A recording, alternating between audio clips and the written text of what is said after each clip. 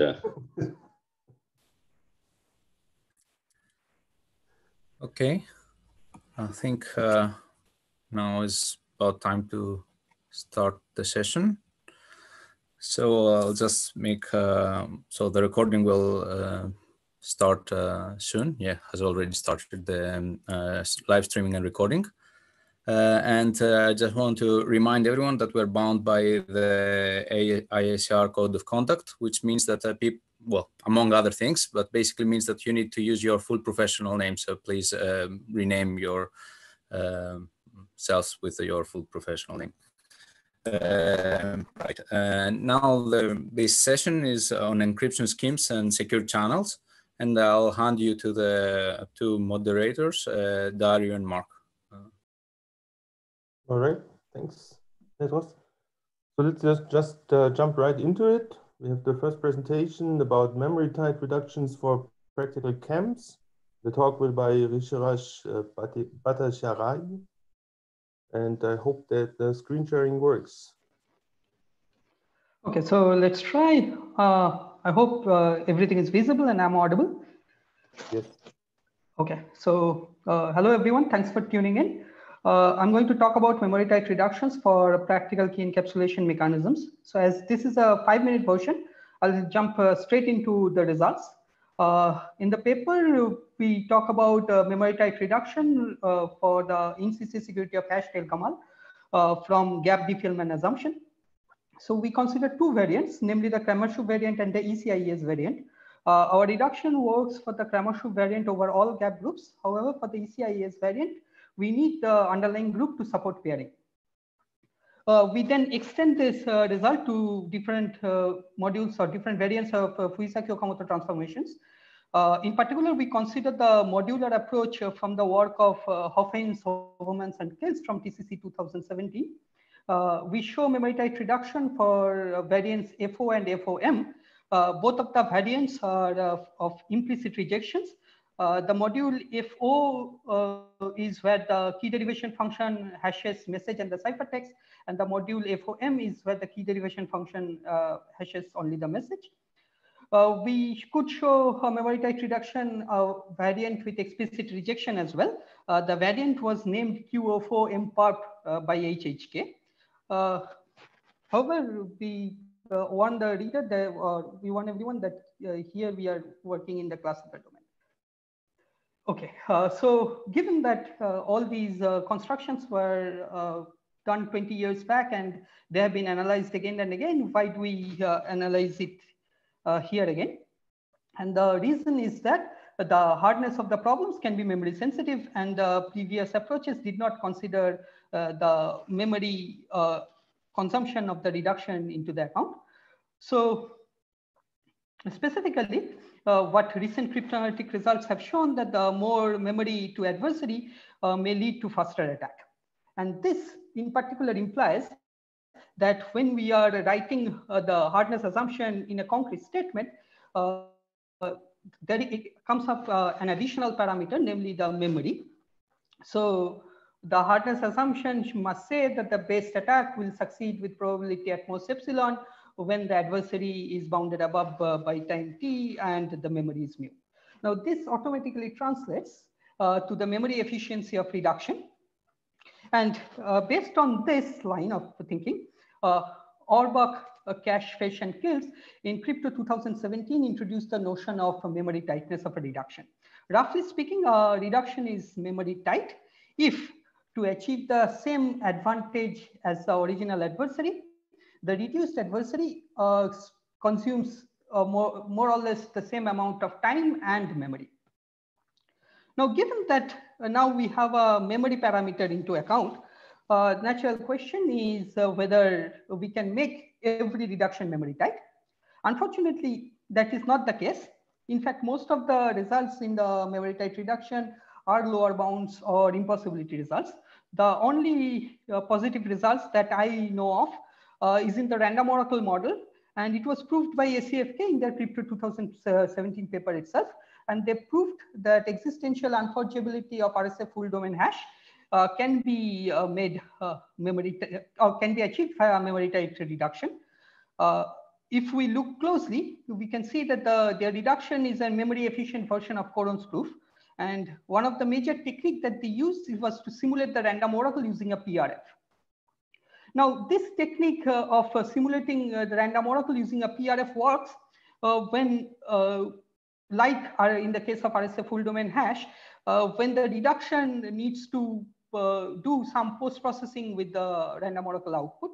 However, in many of the cases where the reduction need to do intricate programming of the random oracle, the technique doesn't seem to be directly applicable. On the other hand, the standard technique of RO simulation by tabulation is completely infeasible there. Because of course, the reduction cannot spend that much memory to save all the queries as a table. So based on this, ACFK raised this as an open problem to find memory tight reduction of hashtail Gamal, or to show that there doesn't exist one. So in this work, we solved this problem. We showed a memory tight reduction for hashtail Gamal for both the variants. So what we bring to the table is a refinement of the PRF to simulate RO approach, what we call map then PRF approach. And how it works, very briefly, in case of Kramer-Shoup hashtail Gamal, what we do is to puncture the PRF, and then on the punctured points, we define an injective map to simulate the random oracle. In case of ECIS, what we apply is first we apply a pairing to go to the target group and then apply the PRF. And in case of general Fuyusaki-Okamoto transformation, we used the encryption scheme itself as the map. And interestingly, when we do that, when the correctness of the encryption scheme is upper bounded, we can use the fact that a collision resistant hash function followed by a PRF is a PRF, and make everything, make the proof go through even for the encryption scheme with correctness errors. Yeah, that's it, I think. Thank you. Thank you. Any questions?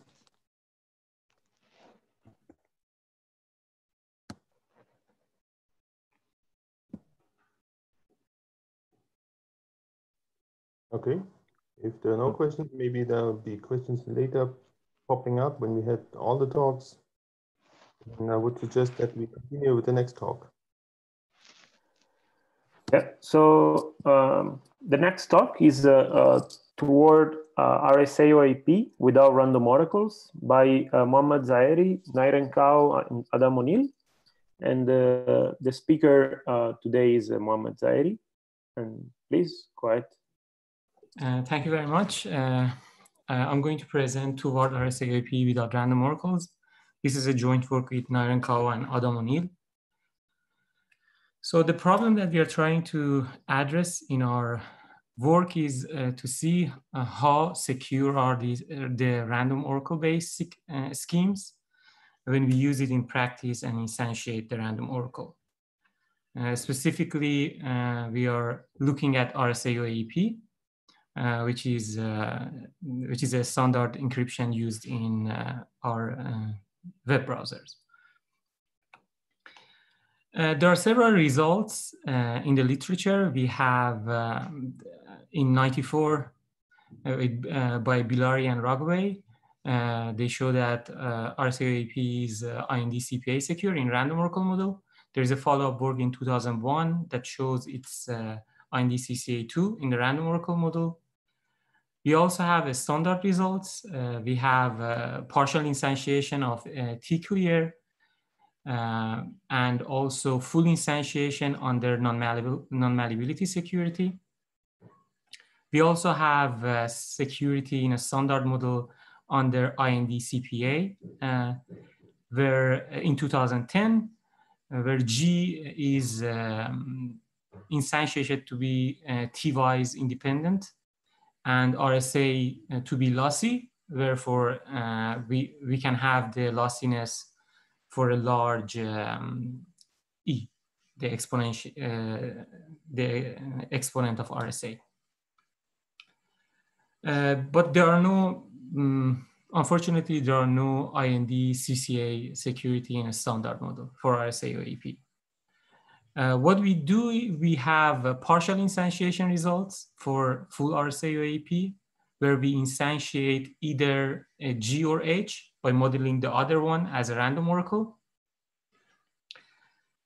And this is kind of an interesting results because it implies that if the adversary wants to attack the RSA OAP, it needs to find the vulnerability for the interaction of the two function G and H.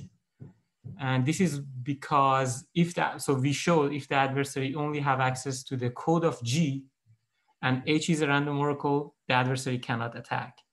And also if the adversary have the access to the code of H and G is a random oracle, the adversary cannot attack. So it means that the adversary needs to, if he wants to attack, he needs to take advantage of the interaction of the two hash functions. The results that we have here use the algebraic properties of RSA, which I describe later. And it's shown to be hold for RSA for a small exponent, for example, for E is equal to 3. We also gave a full instantiation results for variants of RSA OAP, S clear and T clear. For example, for S clear, for T clear, as you see, the RSA only applies on S. We instantiated G and H, where G is PRG and extractable, and H is a hardcore function and extractable. And RSA should be only one way. We also gave a full instantiation results for S clear, where in our instantiation, G is PRG, so random generator and extractable. H could be any function, and RSA should be one way, and also non-malleable and some sort of IND, which we introduce in our paper. The only results that we have for S clear so far in literature was just negative results. So in order to fully instantiate it, we need to make these assumptions on RSA. I only briefly go over one of our results and give a kind of a proof idea. And it's only for partial instantiation for when we instantiate G, and H is a random oracle.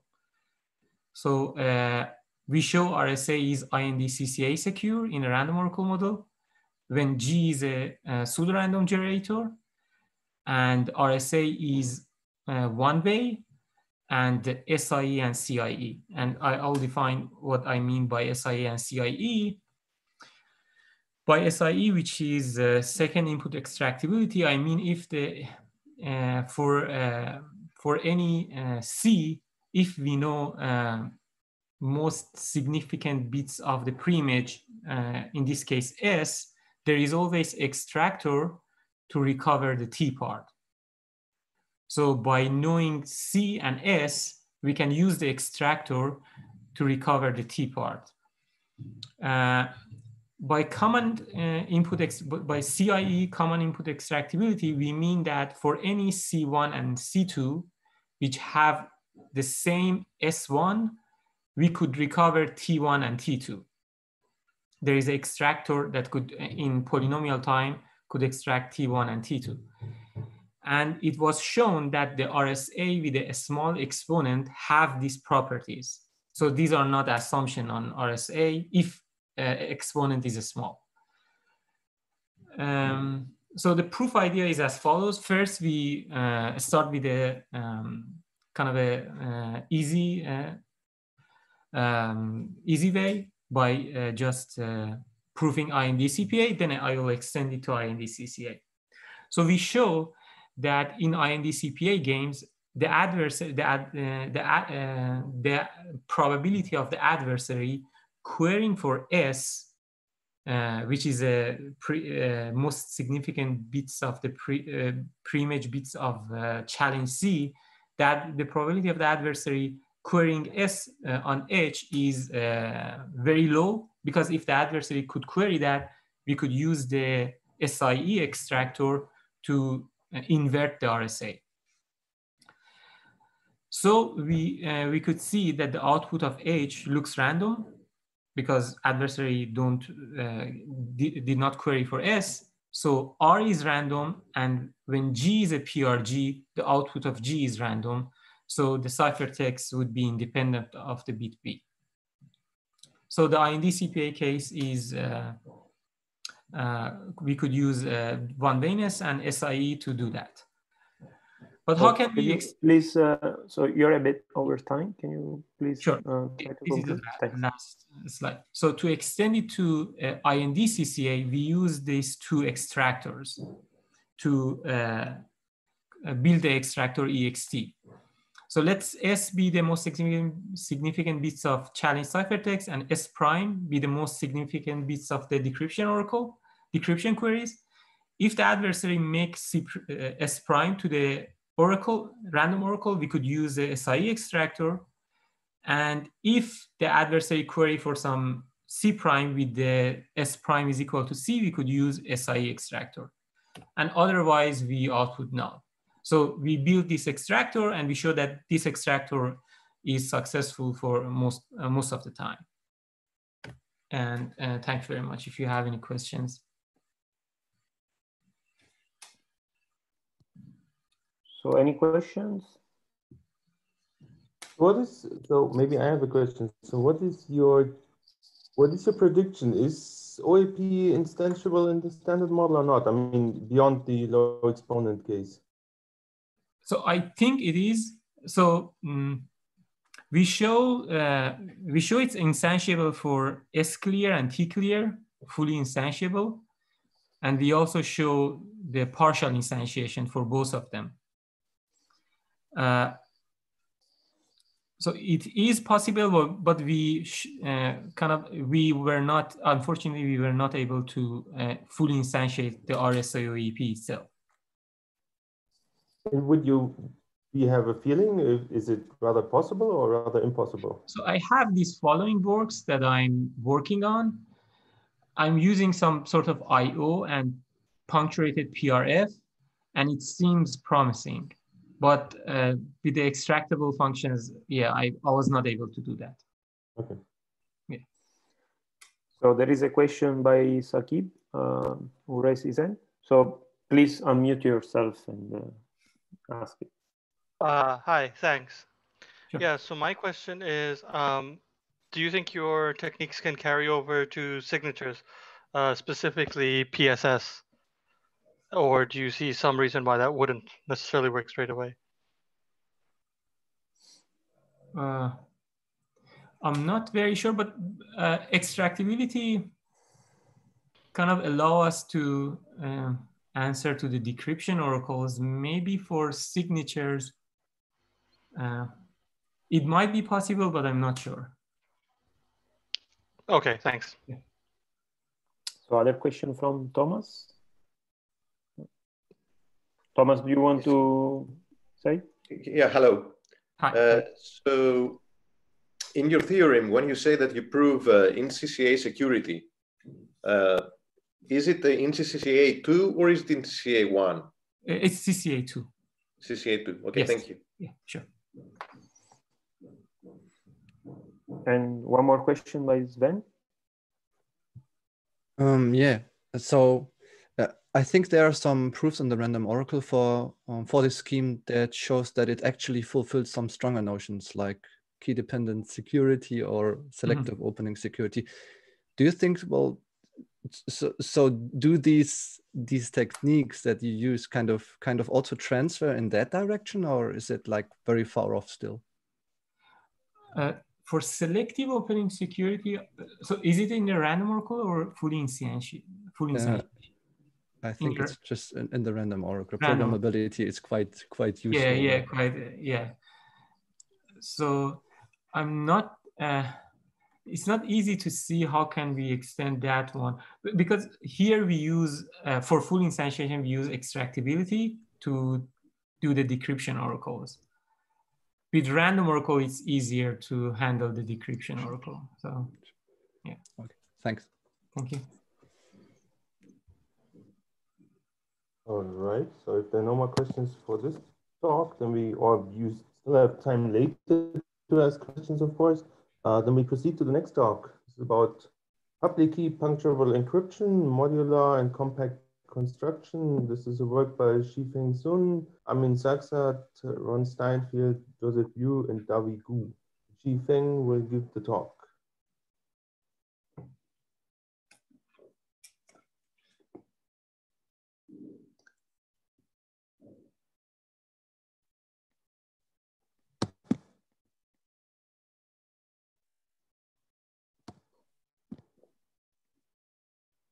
We can't hear you. Did you unmute yourself, Shifeng?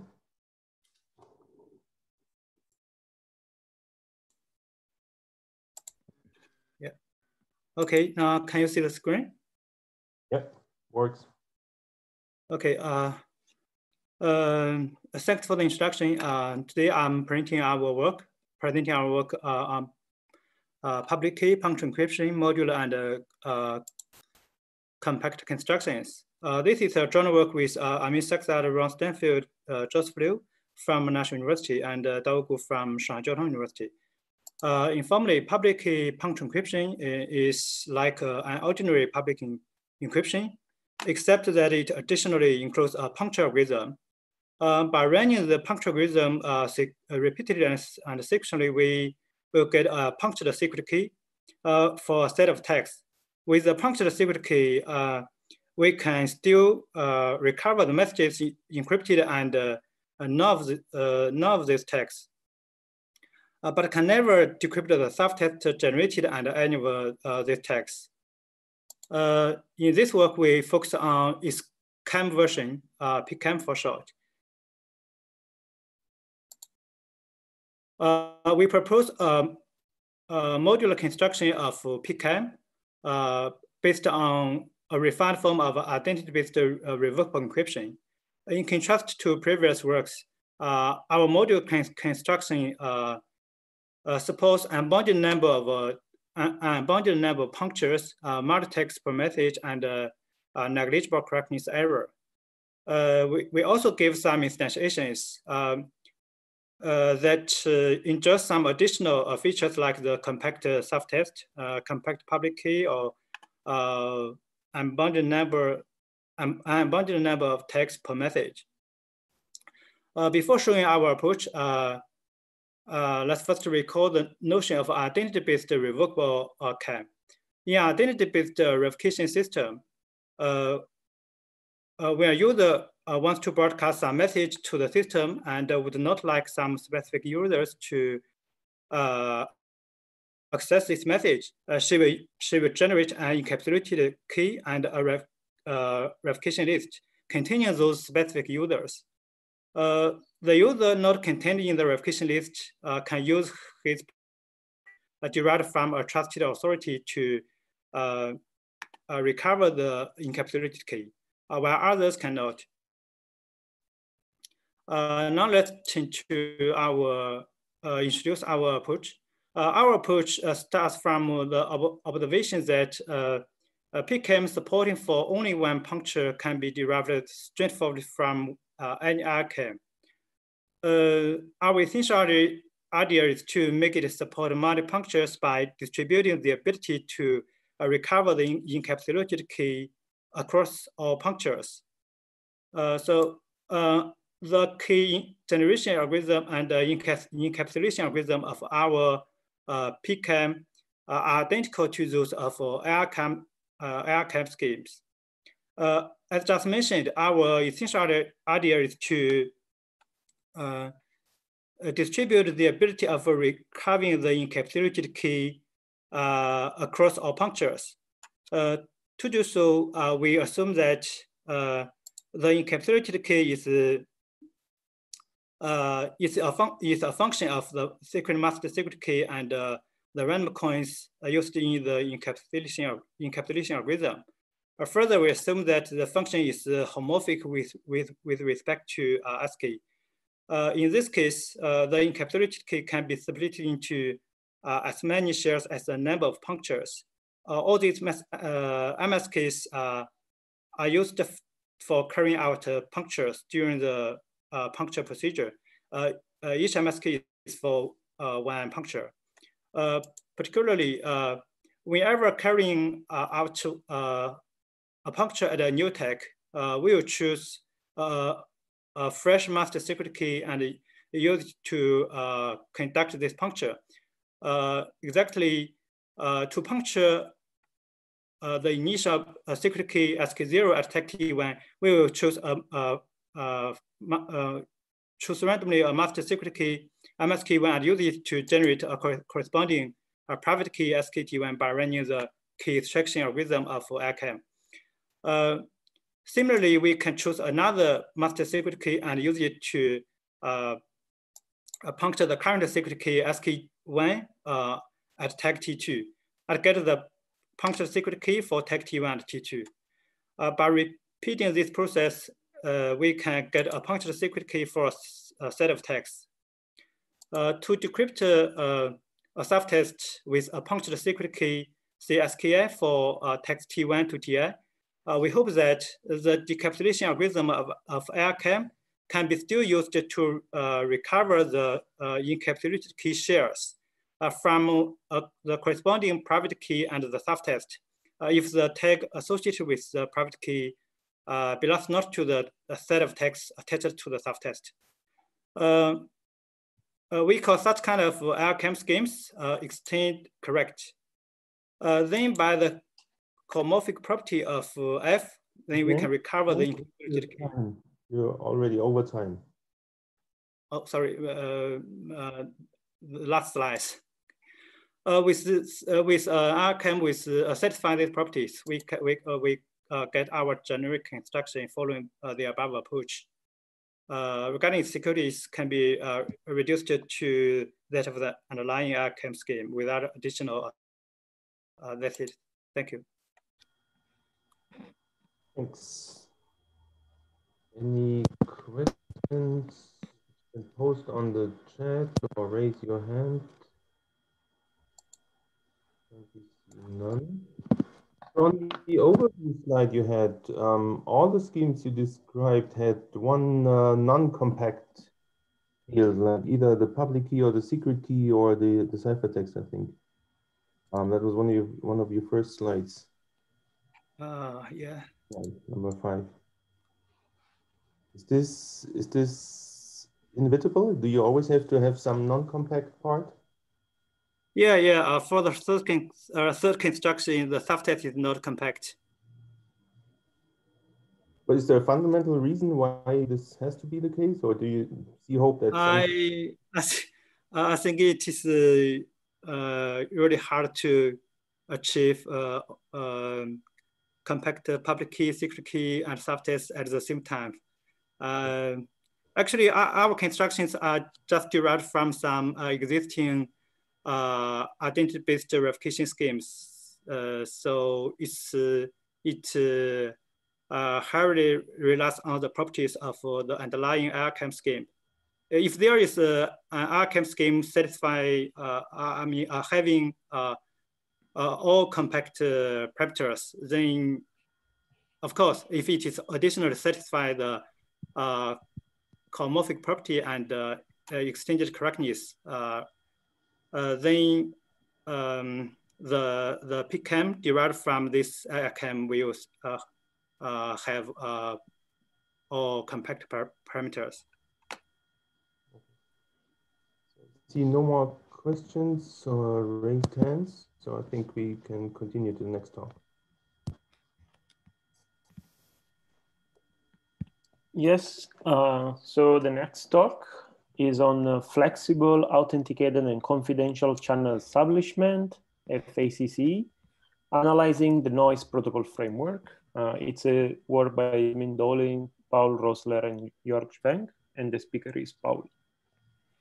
Yes, thank you. I hope you can hear me and see me, or at least my slides. So I talk about channel establishment, and as it was introduced, this is joint work with Benjamin Dowling and Jörg Schwenk, and Ben is from ETH Zurich. So we talk about channel establishment, and in particular, we talk about the noise protocol framework. And the noise protocol framework can be thought of as a toolbox from which one can derive and obtain single channel establishment protocols, which we call patterns in this work, and which is also called patterns in the noise protocol framework, which is or has been initially developed and is still developed by Trevor Perrin. And due to the lightweight building blocks that this framework uses, and also due to the modular and extendable structure of this framework, it is already used in many widely deployed applications that protect communication every day.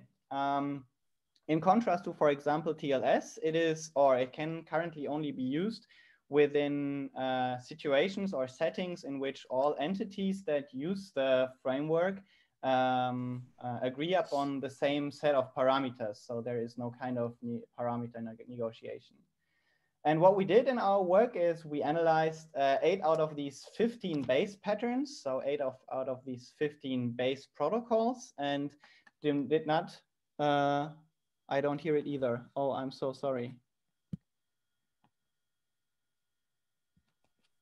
Sorry, I will down level my volume.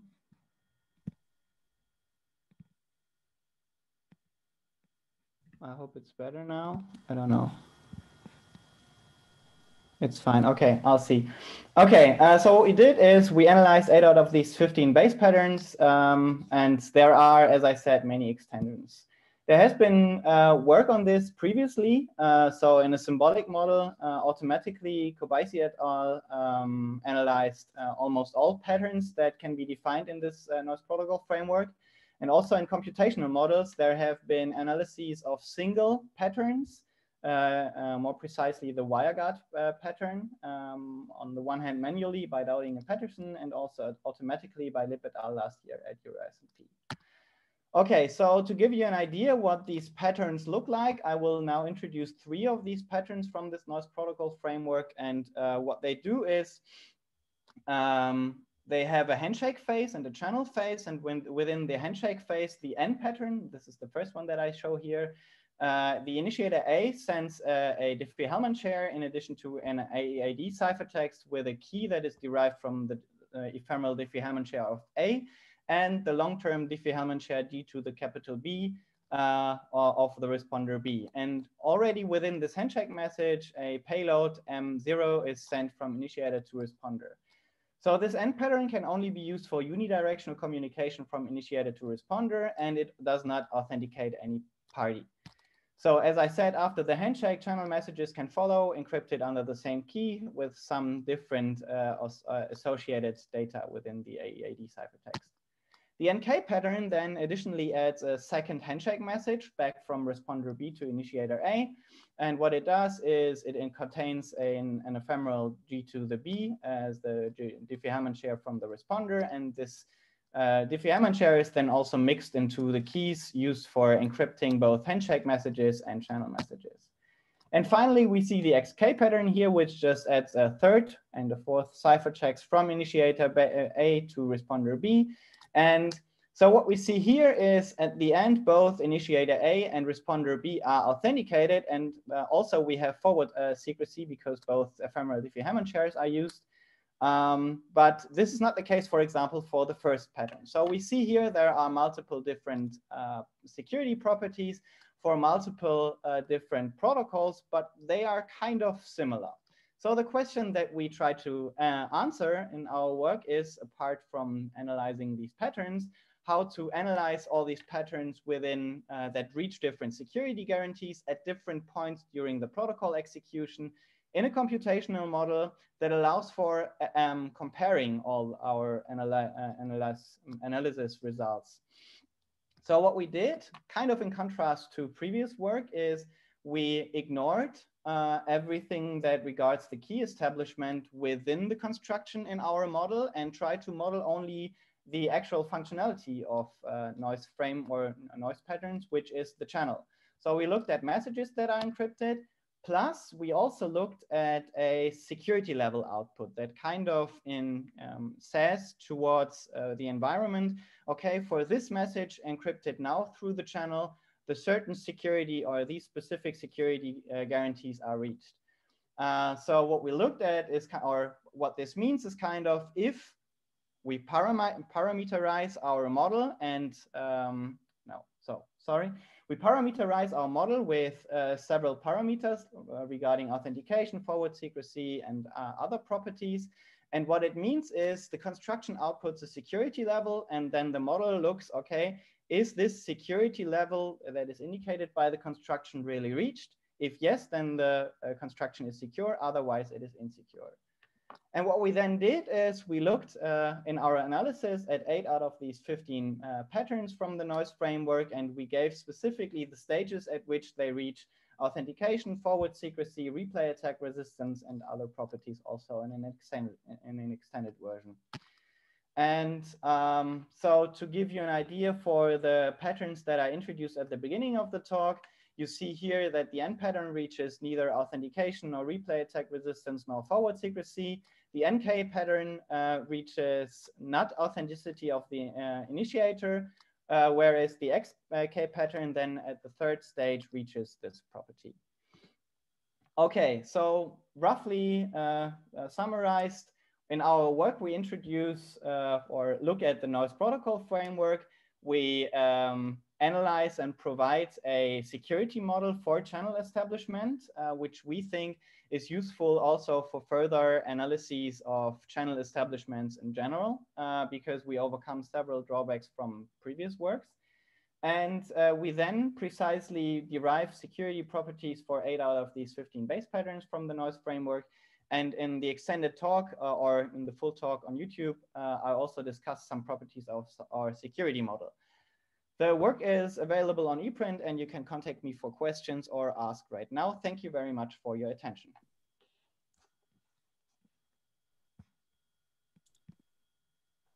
So questions for Paul?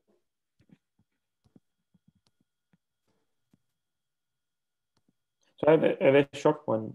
Okay, yeah, go ahead, Marcus. You can. Now I see. You should unmute yourself. I see. I saw. Yeah. So I thought you asked first. So I was wondering about the assumptions on the key derivation function if you have multiple secrets as input. Yeah, we use the PRF OD, also various different variants of the PRF ODH assumption in order to, because sometimes it's not necessary to have both inputs, so both kind of the symmetric chaining key and the Diffie-Hellman key exchanges, both secure for deriving or for reaching the specific security guarantees. So as a result, in our work, we have multiple variants of the PRF ODH assumption and use them and base our proofs on them. Okay, thanks. So my question is if you can say like a couple of words about which other confidential channel establishment protocols you're thinking to about applying your framework to. So actually, we don't have other currently in mind, but as new channel establishment protocols come up from real world. So usually it's not our science that produces new theoretic ideas for channel establishment, but usually some people from reality think that it could be useful to come up with a new channel establishment. And what we saw in the past is that these new channel establishment try to be very performant, have high efficiency, and especially allow for transmission of messages very early. This makes it problematic to analyze these channel establishment protocols with traditional or previous models because they do not allow for the transmission of early messages. This also holds for usual key exchange analyses for these handshake phases, because as we know from composability results, we cannot use the key for which we want to show security within the key exchange itself. So I think the overall ideas that we overcome from previous work and that we produce in our work from our model can help for future channel establishments to be analyzed. But as I said, I don't have particular protocols in mind currently. Thanks. So yeah, if there are no more questions. Thank you very much. I think we can move ahead. Okay, so next up is privacy preserving key exchange in the case of IKE version 2. I think Sven, this is a work by Sven Schäger, Jörg Schwenk, Sebastian Lauer, and Sven will give the talk. Can you hear me, guys? Okay. Yeah. Okay, so let's start. So thanks for the introduction. So I'm going to give a quick overview over our result on privacy preserving authenticated key exchange and the application to IPsec, to more concretely to IKE version 2. Okay. So while in classical key exchange, you consider Alice having key pairs, a key pair, a secret key and a public key, and public and Bob as well. So but well, in practice, you quite often also you have to consider situations in which at least one of them has more than 2 cryptographic keys. For example, in multi-homed servers, where you have a physical server machine, a single one, and on that server machine, you run virtual servers that Alice can communicate with. So in this case, you could say that Bob is having, well, 2 secret keys, and Alice can access Bob with 2 public keys. But you might also consider the more general case where each of the parties has several identities. Now, of course, well, this is key exchange. You want to secure your messages with the derived symmetric key. You need key indistinguishability as well, right? So as in the classical setting. But you might also want to consider privacy in the following sense, in the sense that communication where Alice tries to connect to Bob's first public key is indistinguishable from communication when Alice tries to connect to Bob's second public key. Okay, so, and this setting has been considered before, but so what we are doing here is, so let's first talk about the motivation. Of course, this is privacy, right? So you want to have some privacy. But what is also quite useful and turned out to be a major issue is that using the identifying information that Alice sends over to select Bob's public key, Bob's communication identity, may allow for effective censorship, right? So there are some large-scale censorship mechanisms on the internet where, based on Alice's choice, that is usually transferred in the clear, there's actual censorship. Okay, so those 2 are the main reasons to do this stuff. Okay, so the results of this paper. The result of this paper is first of all a very general model for what we call privacy preserving AKE. And what this model really emphasizes is that you should have cryptographic independence between the notions. What I mean by that is, and this has not been considered before, what I mean by that it's really essential that even though you leak some identity information, you might still have in your security proof, in your security model, you might still have key indistinguishability. And this is in particular because, well, in reality, identity-based information they do occur in context information as well, right? So they are, well, a cryptographic key is chosen ad hoc after some Diffie-Hellman key exchange, and it's supposed to be a random looking value, but identity related information are typically also leakable via some other techniques, via some other levels that are not considered in cryptographic models. So there should be some cryptographic independence, even though in the security model, you leak the identity, there still should be key indistinguishability. And we actually require the opposite as well. So we require that those two security notions are cryptographically independent. So it's actually, so we are not trying to invent the model. So what we do is we give some ingredients how to enhance existing models. And well, there's, using our work, you have to change, you have to extend the variables of the sessions and also the attack capabilities, but it basically should work for every other model as well. So you could also apply that to ACCE, for example, or unilateral communication or whatever. Right, so, and why do we do that? Because, well, comparing models in key exchange is really hard to do because there are so many, and picking like 2 random models will have probably with overwhelming probability have them to be incomparable. So what we want to do is we want to construct models that are proper extensions. So then there's another contribution, a new feature, and this feature is called modes. And what this does is that, well, with modes, we encode the expectations of every session of who is going to be responsible for choosing identities. So Alice thinks she is going to choose the identity of Bob, but maybe Bob is also expecting himself to choose his own identity.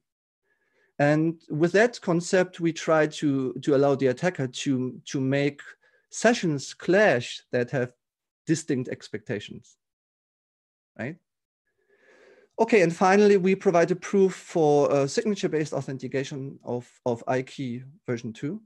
And I guess the take-home message is that, well, there is a proof, but in general, one might encounter some problems because of circularities. So in a nutshell, there's some anonymous Diffie-Hellman key exchange that gives some symmetric key, and this symmetric key is used to encrypt all the information that follows, in particular authentication information. So you need to really be careful here because the authentication information helps you to show that the key of the anonymous key exchange is secure. But the key again is used to kind of hide the information that is transferred via the authentication mechanism. But luckily for signature-based authentication in iKey version 2, this has worked out quite well. And another take-home message is maybe that in contrast to usually key indistinguishability, but I mean, this is very natural, you have to consider identity-dependent information. You have to ensure that the length of that information does not reveal anything about the identities, of course, right? So using different signature schemes for different identities may be problematic. You have to use other means as well. So that's all. Thank you very much. Thanks. Questions? No questions on the chat. No one raising hand. Given that we're probably close to finish time anyway, I would suggest that we just keep on moving to the next. Yes. So the next talk is on limits on the efficiency of ring LWE-based non-interactive key exchange by Siao Guo, Pritish Kamath, Alon Rosen, and Katerina Sotiraki. And Katerina is the speaker today. So, okay, we already see your screen. And stage is yours. I hope, can you hear me? Yes, I can hear. So let me start the brief overview of our paper. So the topic of the talk is LWE-based key exchange. Then there are two types of key exchange based on LWE, the ones that are based on public encryptions and the ones through reconciliation. The ones through reconciliation is the main focus of this talk. So let me give you a brief overview of how these protocols look like. So we have Alice and Bob, and they share matrix A. And then each one of them picks some LWE secrets, and they exchange LWE samples. And notice that Alice left multiplies A with her secret, whereas Bob right multiplies. And then by taking the inner product with the secrets, they can compute these two quantities. And notice that these two quantities are very close to each other. So after one round, they already have approximate key agreement. Then in reconciliation-based protocols, we have an extra round where extra information is leaked. And this allows us to go from approximate agreement to exact agreement. The question that we are trying to address is whether this interaction is inherent. And a first observation is that in the case that these noises are very small compared to Q, then interaction is not necessary because we can just round off the noise and get the exact agreement on X1, AX2. However, this result is not fine for many reasons. First of all, in practice, Q has to be small, so we are not in this regime. And also, if we have then the modulo between noise and the ratio between modulo and noise is small, then we get the worse security guarantees. So our actual question is whether we can have a non-interactive LWE-based agreement when Q is small. And our result can be summarized through the following sentence. So natural ideas for achieving non-interactive key exchange do not work. So let me summarize our two impossibility results. So the first one is whether we can amplify the agreement probability by repetition. So namely, instead of just exchanging one LWE samples, now the parties exchange many LWE samples, and they take the inner product, so they have this approximately equal values. And the question is whether they can run a reconciliation function on this approximately equal value to get an exact key agreement. Our theorem says that this is impossible. In fact, no matter what functions they run, their agreement would always be bounded away from one. Hence, it is impossible to amplify with repetition. An important notion in this that we use in this impossibility is what is called maximal correlation. And this is a notion from information theory that exactly captures the agreement probability in this model, even when the players have infinite number of samples. And actually, the lemma that we use from information theory is that if the maximal correlation is bounded away from one, then repetition does not help. For our second impossibility, we consider more general reconciliation functions, where they do not only depend on this approximate equal values, but in general on the input of the parties.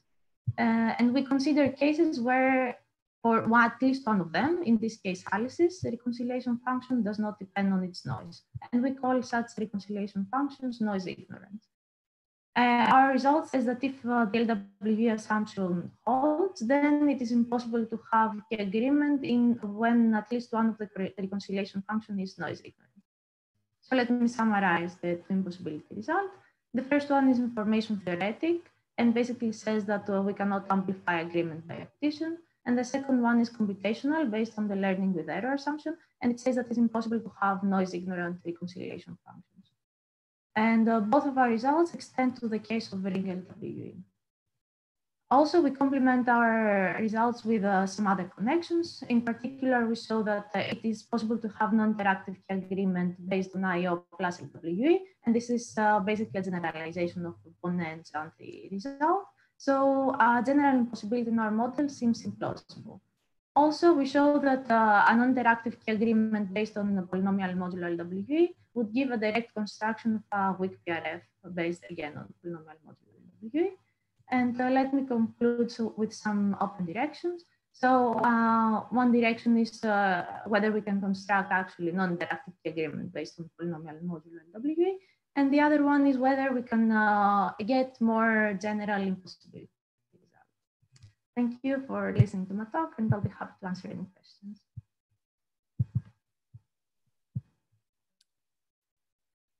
So, questions, anyone?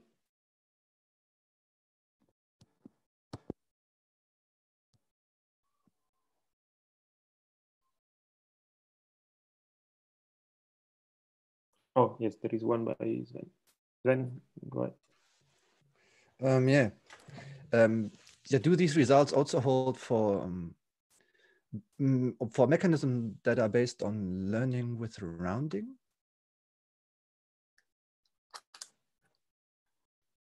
Basically, yes, because this is, I think that yes. Okay. Yeah, because this is what would be the trivial thing to do, right? It says that there is no reconciliation function, and one reconciliation function would be the rounding function.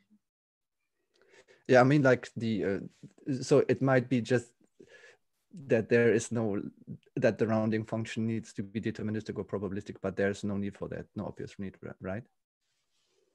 Sorry, can you repeat? So learning with rounding, you can kind of view learning with rounding with a very special error function, I guess, that is deterministic.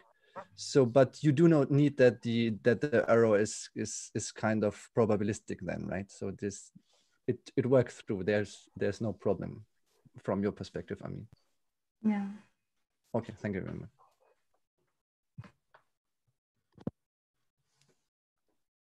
Does anyone else have a question for Katerina?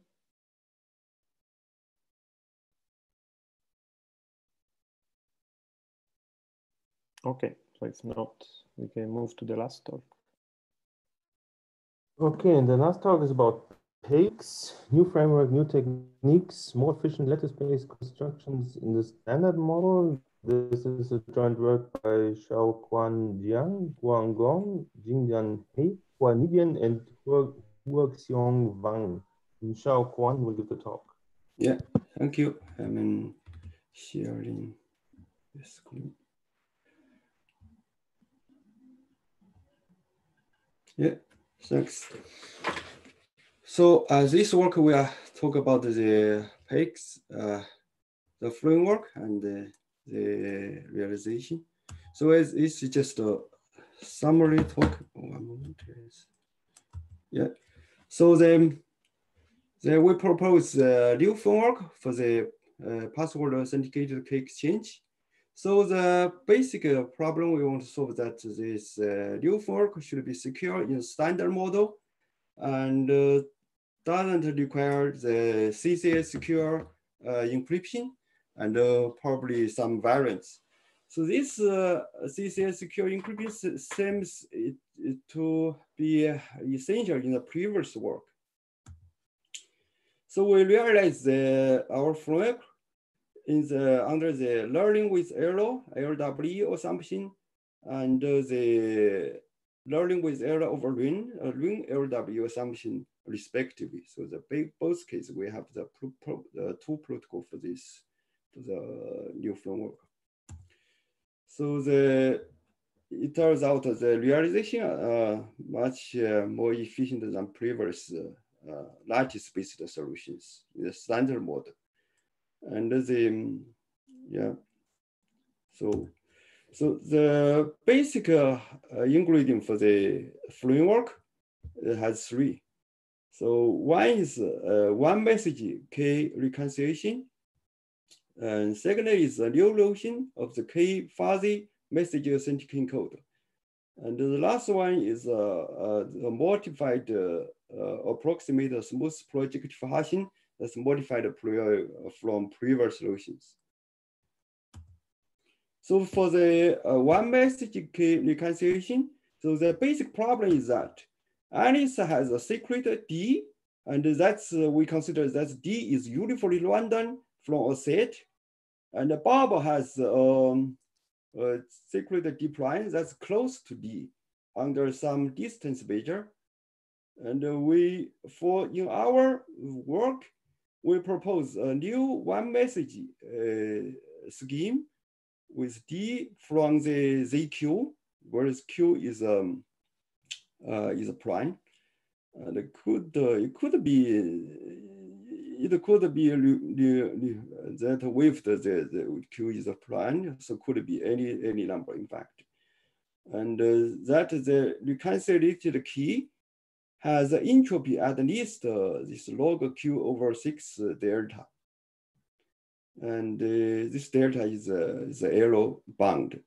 So we also show in the information theory, we use the information theory tool, we show the upper bound for this entropy. For any round of protocol, that means not just one message. For any round of the protocol, it's at most is log Q over 2D. So the gap from our protocol, between our protocol and the upper bound is at most 3 bits. So if delta is has order less than Q, so the scheme is asymptotically optimal. So this is for my message key reconciliation. So second tool is that K fuzzy message authentication code. So for this notion, so we basically require this message authentication code is just as a normal authentication code, but it has an additional property that if the receiver doesn't have the exactly key, he has a key that's slightly different from the sender's authentication code key. So then in this case, so the receiver still can verify the MAC. That means he can accept a normally authentication code and also reject attacker's forgery. So that means our main contribution here is that we propose or lightweight this KF MAC with one-time security. Why we only consider one-time security? Because this is enough for our framework. So the last tool is approximated smooth projective hashing. So this has two hash functions. So this notion has two hash functions, H and H hat. And this both function is built over the commitment scheme. So what's this approximate smooth projective hashing?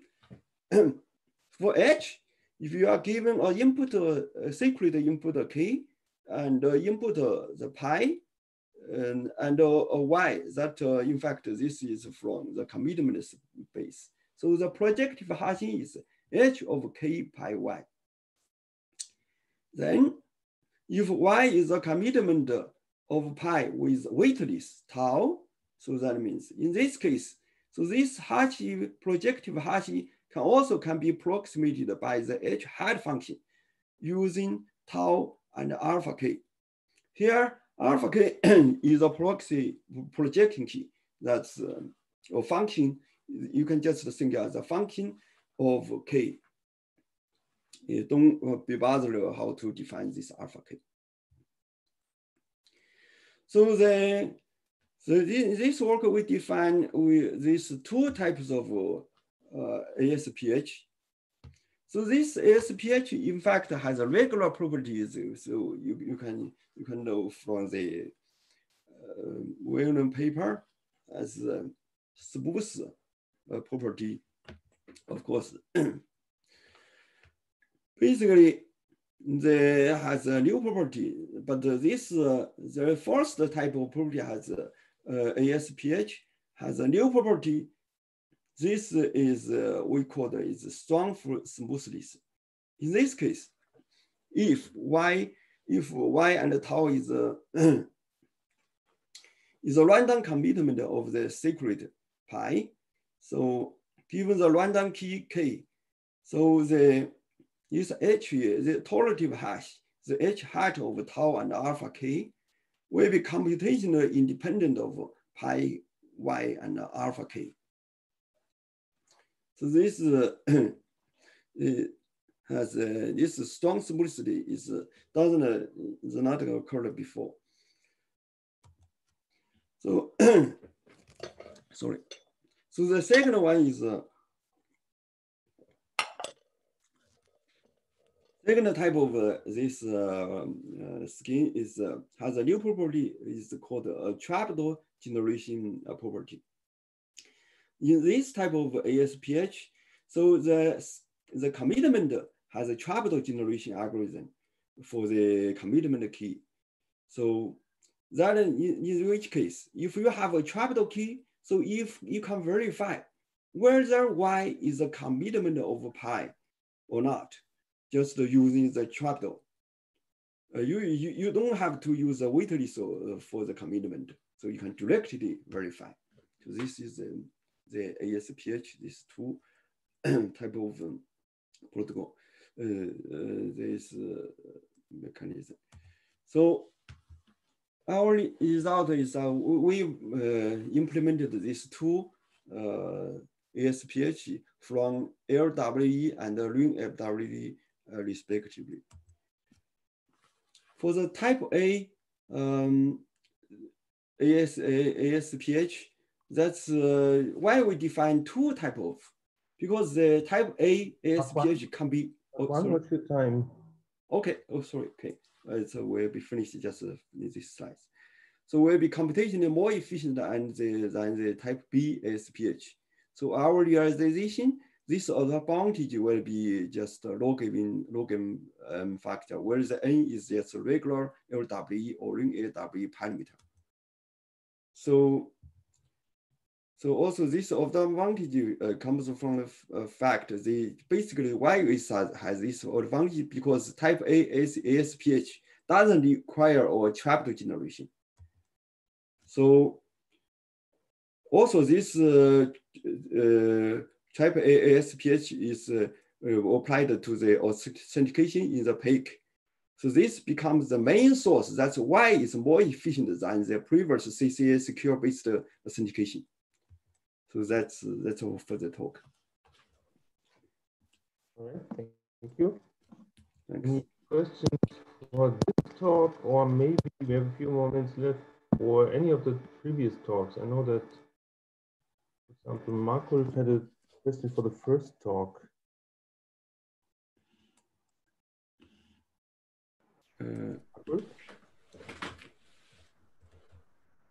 Let me see. I had a question to Katharina. Maybe, and then I can dig out the first question. It's so long ago. So Katharina, I had a question. What is the fundamental difference between a public key encryption-based approach and the reconciliation-based approach? Because I somehow thought that you can also use reconciliation to build like a public key scheme, but I'm not an expert in this area. True. And so in public key version, so one of the parties picks a public key, sends it to the other one, and the other one picks the common secret and sends it back, right? So this type of protocols are inherently interactive. You cannot make them non-interactive. Whereas in the reconciliation-based, it might be possible. Like there are a lot of barriers, and this is what we saw, but it's not inherent that it has to be interactive. Okay, yeah, that makes sense, because in a public key one, you can build a public key one from a reconciliation-based one by sending like the first reconciliation message as part of the public key. So that was kind of my intuition, but that makes sense, yeah. Yeah, only if the reconciliation base has this type of interaction, like one party sends one message and the other one responds with another message, and then they run the reconciliation functions, then yes, it's the same. Mm-hmm. Cool, thanks. Any other questions? Any of the talks? I have a quick question on the second talk for Mohammed. So in your assumptions, the SIE and CIE, can you say something about the length of S and T? So do you have some specific requirements on those? I don't remember exactly, but for the exponent to be 3, I think you have to know 2/3 of the pre-image bits to recover the one third. And the fact that G is so it's like S is 2/3 and T is 1/3 of yes. the. I see. If E is greater, then the length should be greater, and yeah, that's okay.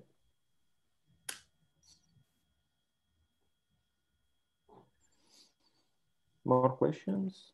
So I remembered my first question. So it was about OAP. So I was wondering, it's quite a nice result, but I was wondering whether it has practical implications for the use in standards or anything you can think of in terms of like practical impact. Yeah, so the practical impact for partial instantiation is that because we partially instantiate both of them, it just shows that the kind of like make the adversaries work harder, because it shows that just knowing G and H is not enough. And there should be some vulnerability from the interaction. And for the other one, for S clear, we have a full instantiation. So maybe, but we use some kind of strong assumptions. So for example, extractability. So it's not very, maybe it's not efficient to use extractability in a full instantiation results. I see that Sakib wants to ask a question. Right. Yeah, just to sort of follow up on Dario's question. These SNT are the bounds essentially the classic Coppersmith's bounds? Yes. That you get out of there. Okay. Yes. So it's just E minus 1 over E. And for the other partial instantiation, we have to kind of extend these results. Uh-huh. Yeah. Okay, good. Thank you.